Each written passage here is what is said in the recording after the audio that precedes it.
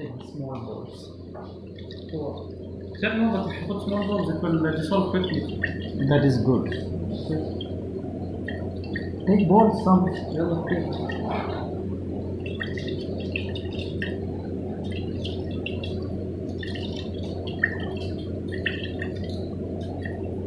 Give balls.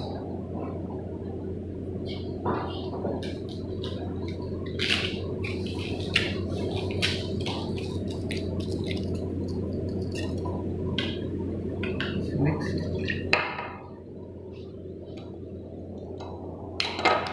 The problem with the lighter.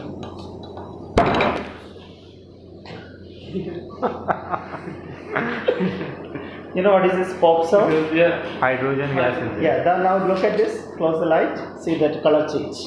This is the flame you can notice. Yes. The blue flame. Yeah, this flame indicates the presence of aluminum. Aluminum.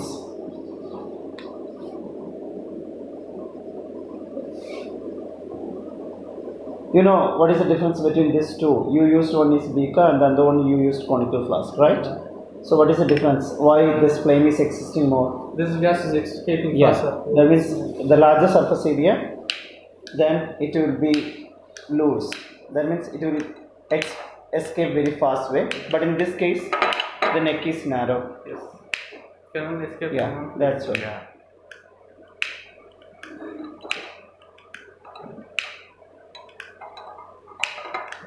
Explain Mert again for this one. Okay. First, we add copper sulfate to hydrochloric acid, and then copper chloride solution is formed.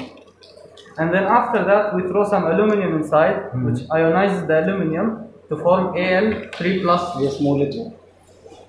Yeah, you can explain. Yeah, to form Al3+. Yes. And then these the hydrogen gas is burning. The color is given by the aluminum ions. And what is the charge of aluminium? 3+. Yeah.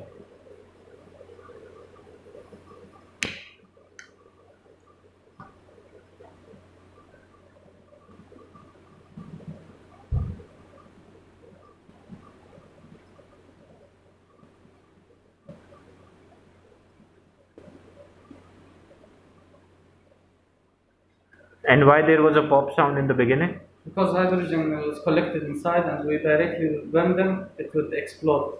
Too much hydrogen. For the lighting lamp, hydrogen make pop sound. That is the identification test for hydrogen gas.